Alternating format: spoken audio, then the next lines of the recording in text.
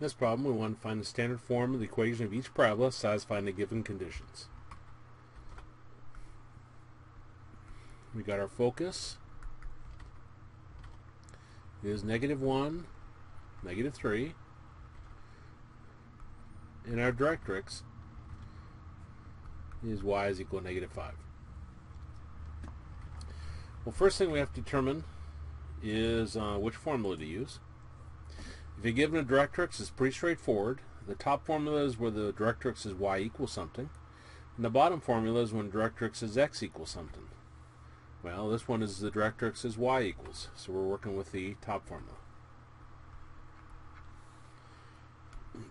Now for our top formula, the focus is h comma k plus p, so this is going to be h, so h is -1, and this will be k plus p.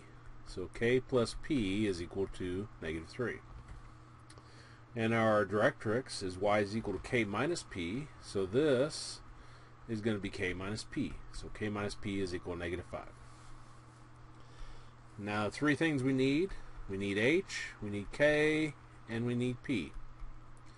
H is -1, and we got k plus p is equal to -3, and k minus p is equal to -5.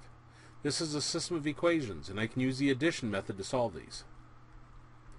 K plus k is 2k, p minus p drops away. -3 and -5 is -8. Divide both sides by 2, and we get k is equal to -4.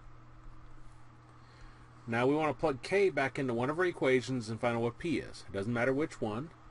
I'll pick the first one. So we've got k plus p is equal to -3. We just said k is -4. So -4 plus p is equal to -3. Take a -4 over, and we got p is equal to -3 plus 4, or p is equal to 1. Now working with our top formula says x minus h squared is equal to 4p times y minus k. So we'll plug in what we identified.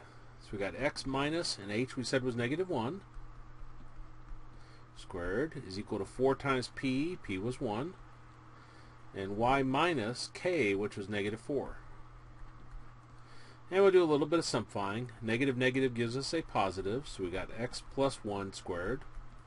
4 times 1 is 4, and a negative gives us positive, so we got y plus 4. So our answer is going to be x plus 1 squared is equal to 4 times y plus 4.